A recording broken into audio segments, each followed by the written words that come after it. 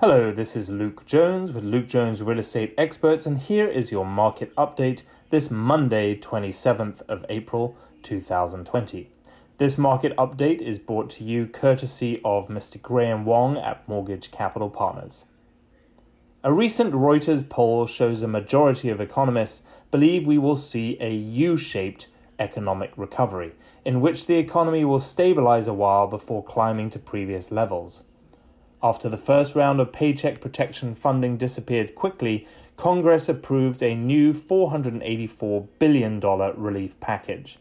It includes $310 billion for small businesses. 4.4 million workers joined the ranks of the unemployed last week, bringing total new jobless claims to 26.5 million in the last 5 weeks.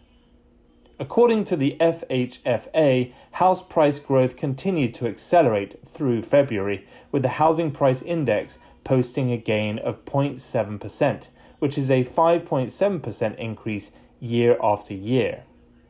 Existing home sales dropped 8.5% in March as sellers took properties off the market. Expectations for upcoming months' sales will be dictated by overall economic conditions.